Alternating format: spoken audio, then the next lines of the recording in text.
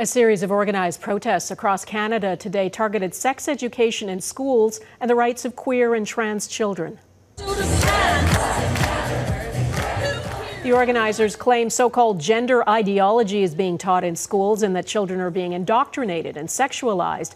Counter-protesters pushed back against that, saying the group is trying to roll back the clock on human rights and is fostering regressive policies that will lead to hatred and violence against queer and trans people. Politicians are pushing back too. BC's Premier tweeting, "There is no room for hate in BC schools," and that school must be a place where all students, staff and families belong and feel safe and where respect is shown for each other's differences. Prime Minister Justin Trudeau tweeting, "Transphobia, homophobia and biphobia have no place in this country. We strongly condemn this hate and its manifestations."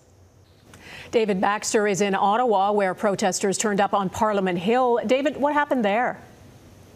Well, Dawna, over 1,000 protesters and counter-protesters came out to Parliament today. It all started with what people are calling the 1 Million March for Children. Now, these are people saying that they're standing up against gender ideology indoctrination in kids. Well, that's what they are calling it. And the counter-protesters came up to say they're here to stand up for trans kids.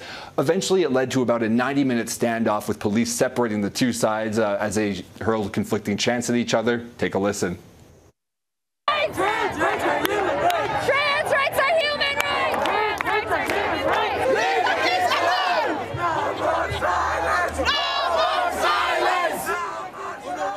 As you can see there, that initial protest began to march down Elgin Street away from Parliament Hill, and after that, people began to disperse around here. Now, similar scenes unfolded across Canada. Take a listen to what protesters on both sides had to say in Victoria.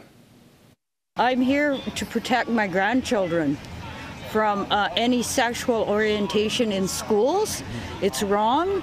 Our kids deserve to be innocent, not the school telling the parents how to raise their kids. I think it's misguided, and I think there's some confusion about maybe what we do in schools. What we teach is inclusivity so that every person can see themselves reflected in their school and their school material. David, those who organize this march claim they're protecting the innocence, the safety of children. Plenty of people, though, think it's exactly the opposite. Yes, Dawna, and that's exactly what brought the counter-protesters out today, including the NDP caucus in Ottawa. Jagmeet Singh was actually part of the line leading the counter-protest march up Parliament Hill. I spoke with him just before that about the gender policies in New Brunswick and Saskatchewan schools. It shows the bullies that the Conservatives are, and it shows that they're not actually dealing with the problems that people are faced with and are trying to create division and pick fights with vulnerable people. Now, LGBTQ+ advocates say this is about protecting vulnerable youth in schools. And now, a University of Ottawa study last year found that trans kids are 5 times more likely to think about suicide and 7 times more likely to attempt it than their cisgender peers. Dawna? All right, David Baxter in Ottawa. Thanks.